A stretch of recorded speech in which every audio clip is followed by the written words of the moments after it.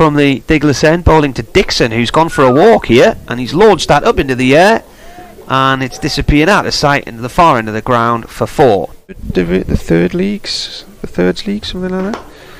That's a nice shot. That's going to go for 6. Whack. Need 353 to win. Dickson drives. That's 6. That's gone over the roof. Make it to... Oh, Dickson, that's a full toss. That's in the car park.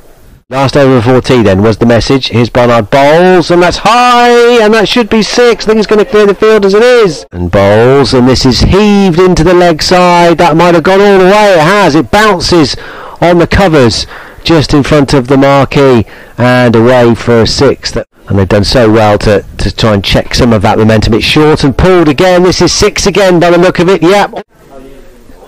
D'Oliveira bowls, thrashed high down the ground. That might go all the way. Azhar Ali is just watching it. Thought he might be interested for a split second, but no, it sailed over his head into row 3 or 4 of the between Durham batters and Worcestershire's bowlers. It's a short ball. It's a attempted hook. It's top edged as Azhar Ali has got there. He can't stop it, I think, going for 4. Finch is on his way. Bowls down the leg side. Oh, he's helped on by Dickson. A couple of bounces down for 4, down through fine leg.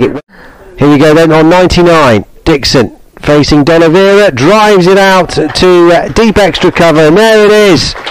A punch in the air, off comes the helmet, and raising his bat to the dressing room and the whole of New Road. A second 100 of the match.